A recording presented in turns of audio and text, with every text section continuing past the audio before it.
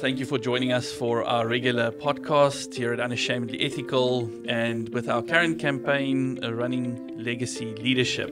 In the studio with me, I've got Unashamedly Ethical as well as Ockie van Zyl. Ockie's joining us as our guest speaker today. Welcome, Unashamedly and Ockie.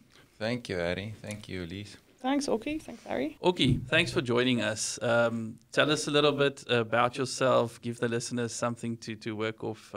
Why are you here today? After school, I played professional rugby for 10 years, and then I started to work for my money. That was a shocker. And I've been doing that now for the last 12 years. And that brought me here, based in Stellies. And hopefully I can share some wisdom nuggets of my experience the previous few years in rugby and corporate life. Okay, what's your company called? Chase Growth and Fluss Technologies. Fantastic. Yes. Okay, and what do those two organizations focus on? So Chase Growth focus on business strategies and sales training for all the different types of industries, and Fluss Technologies is a Bluetooth access control software. We assist South Africa and international customers with. Okay. Yes. So playing rugby, I'm assuming that your school career focused a lot around playing rugby at that point in time. And then the rugby obviously stops at some point. What made you decide to go into these fields? Yeah, that's a big part of my testimony, but that wasn't the case. After I played rugby, no one wanted to appoint me at all. Okay. So I started selling calendars. I was one day this rugby player hero, and then the next day absolutely zero. So my first salary after I played rugby was 650 Rand a month, selling calendars door to door, warehouse to warehouse. So that was a big shocker. Welcome back To reality. to reality. And then, but I clearly knew when I got instruction on my heart from the Lord that I need to serve in someone else's before I will be able to one day run my own business. So I did that faithfully for 10 years. Yeah, I think, okay, and to our listeners, we're busy with this campaign called Legacy Leadership. And if you followed us for a while, you'll see that there's quite a strong emphasis on leadership with regards to unashamedly ethical and understanding that if you're running a business, if you're running an organization, if your leader does not lead from the front when it comes to ethics, values, and clean living, you'll seldom find success in the organization when it comes to that culture of trying to establish a culture of ethics. Leaders are so important on the sports field and off of it. Maybe just give us a little bit of your experience with leadership, and maybe just as an intro, you've spent time on the sports field, and there's a rugby captain. What has been your experience with leadership in the run up till now and to this place in your life? On the rugby side, I was privileged or fortunate enough to play under Rassie Erasmus. And I also played for a few other coaches in South Africa and when I stayed abroad in France. So for me that want to be a good leader and lead with it by example, I learned a lot during my rugby career. What is a good leader, what to do and what not to do. Sometimes it feels like you only learn what not to do. And with Rossi, there was so many things. I remember up to today, the attention to detail, the excellence, the focus, the hard work that goes on behind the scenes, that leadership from the front. And then in the business side, where I served for many years, is also the leadership and the different styles of leadership and what's the pros and the cons and what happens if you apply the certain principles correct, and if not, what's the fruit you're gonna reap? Sure. And you learn a lot, and it's not theory. When you start out, it's all theory, but after a while, after being in the rugby world for 10 years and now in the business world for 12 years, it's not theory anymore. You're always teachable and open, and you learn and you continuously learn and read books and attend seminars. But now you start to see a picture. If this happens consistently, that is the end result. So there's a lot to learn. Oh, that's good. I think that leading by example component sometimes, you can lose as you climb this big corporate ladder and you start losing touch with what's happening on the ground. And people look up to you. That is just the reality of how life works. People want leaders, and yes, if you're a believer, we know that leaders do have a bigger responsibility in this process. And I wonder always if people that are vying for leadership, if they understand that comes with a great amount of accountability and responsibility. Maybe we want to shine, maybe we want to earn the paycheck, but do we understand the hard yards that come with that? But maybe let me ask Elise if she's got some questions for you at this point. I think I'm excited to jump into what you have to share with us today, because one of the things that we also look at is accountability and transparency. And I know that's something that you have on your heart to speak about today. So, I think if you can speak a bit about that, what's the importance of accountability, clarity, transparency from a leader's point of view, but also that obviously then flows through towards your business and the people that's working with you. Yes. So my experience showed me there's a lot of leaders that want to keep everybody in the team accountable, all the team members and the employees. But before we can do that as a leader and a legacy leader who want to lead with example, want to leave a legacy that wants to be a great leader, you need to be clear. And then transparent, and then you can be accountable.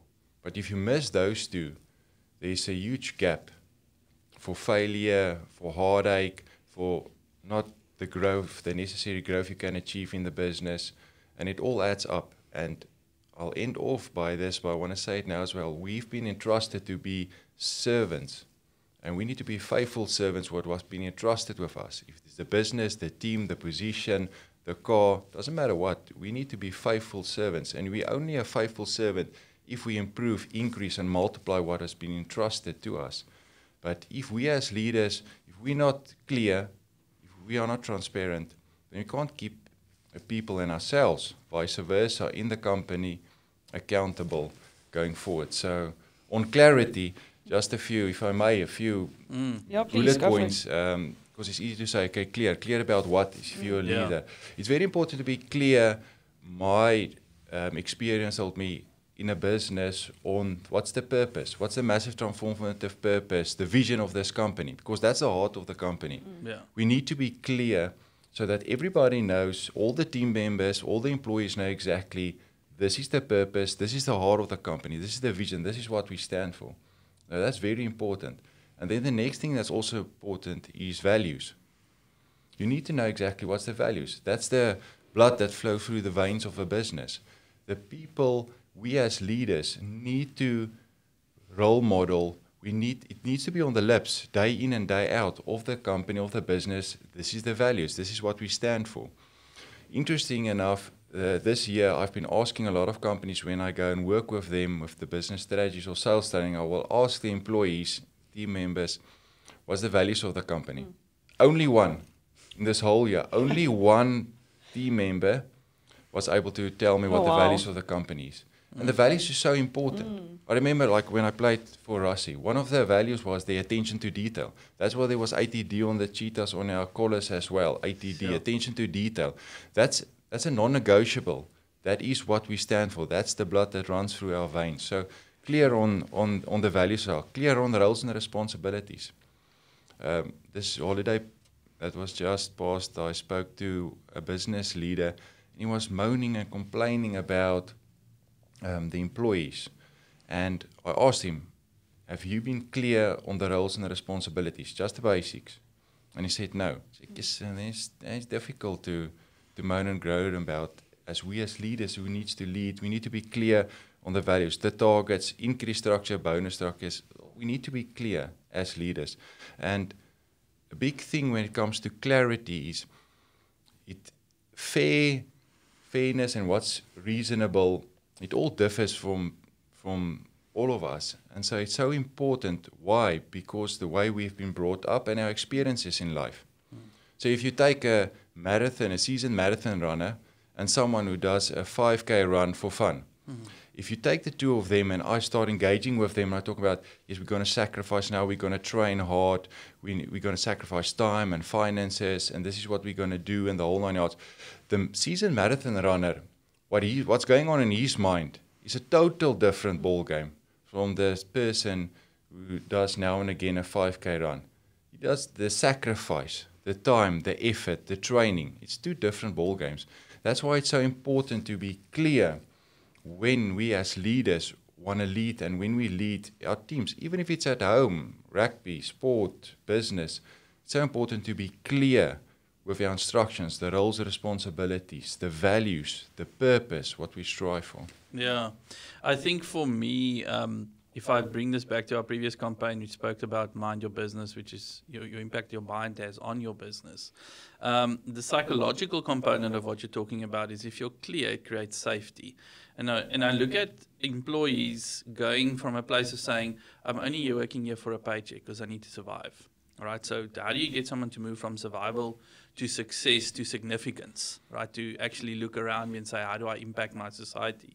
And one of the things I say is, well, if you're in survival mode, you need to, how do you go from survival to success is you probably need to create a safe space.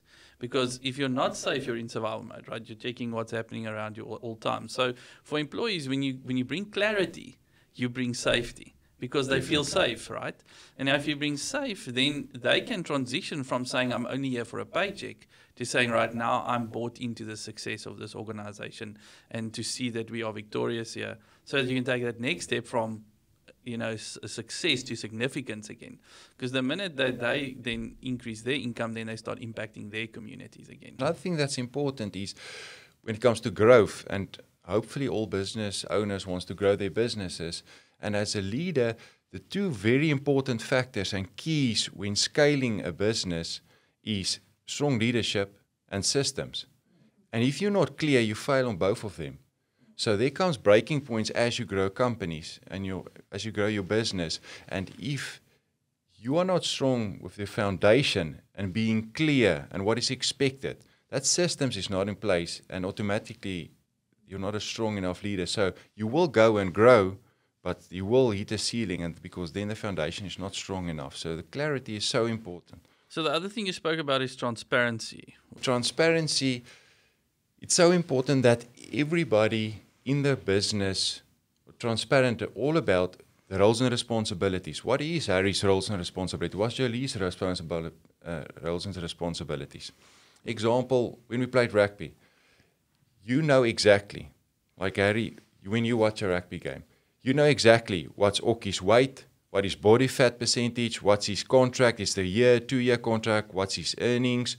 After the match, you know exactly, Ockie missed so many tackles, he made so many tackles, so many runs, so many hits, so many cleans, the whole 9 yards.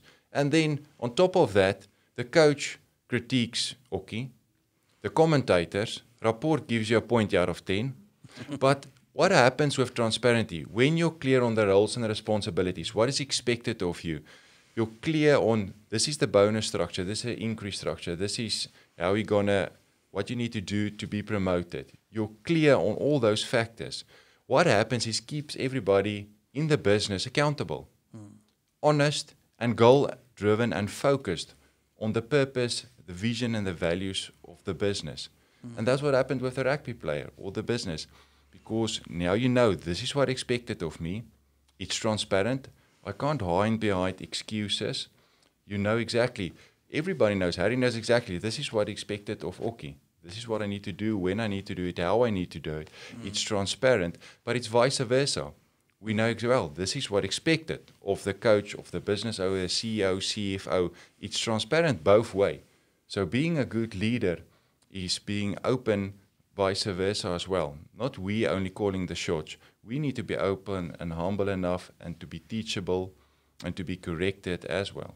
I would have loved us to complete in one session, but the reality is there's so much good content. So, Ockie, we're going to just encourage our listeners to listen to round 2 of this. I think there's Perfect. more that you've got to say. But maybe just for those that is eager to get in touch with you, where can they get a hold of you to maybe hear a little bit more and possibly even engage on some of these wisdom components that you brought to the table? I think a lot of companies are struggling with this. Our company is Chase Growth, so they can just go to the website or the email is growth@chasegrowth.co.za. Thanks very much for that. And for our listeners, stay tuned for episode 2. Thank you.